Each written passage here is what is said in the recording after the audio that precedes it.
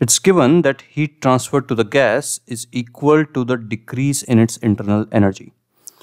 We need to find the certain things. So let's find the process first, and then we can find all these things. So let's start with what is given to us, that heat is equal to decrease in internal energy. So heat is given as N naught C dt, where C is the molar heat capacity, and decrease in internal energy is minus N naught CV dt. And we know CV is R upon gamma minus 1. So this gives the value of C to be minus R upon gamma minus 1. And we will equate it to the C of a polytropic process to get the value of N. So let's do that. So R will get cancelled, and what we'll get is N is equal to gamma plus 1 by 2. So what we have got is the polytropic process, which is of the form PV raised to power gamma plus 1 by 2 is equal to constant.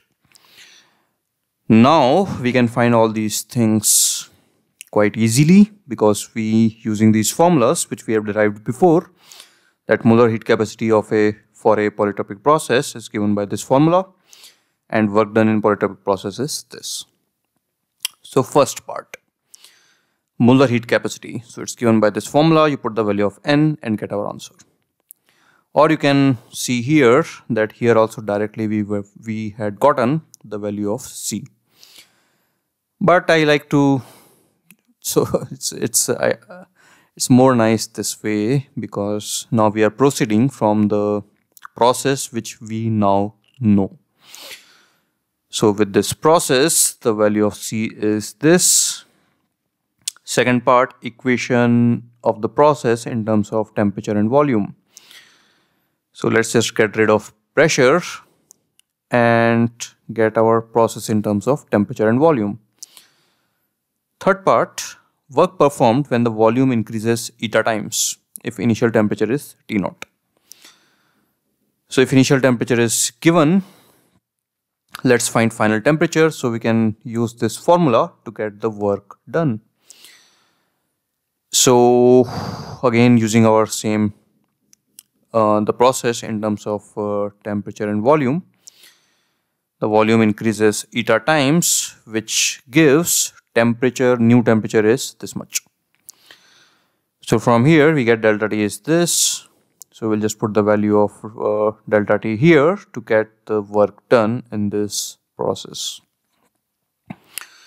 So this is the critical part in this problem, where we are just equating the value of molar heat capacity which we got from the given condition and equated it to the molar heat capacity of a polytropic process.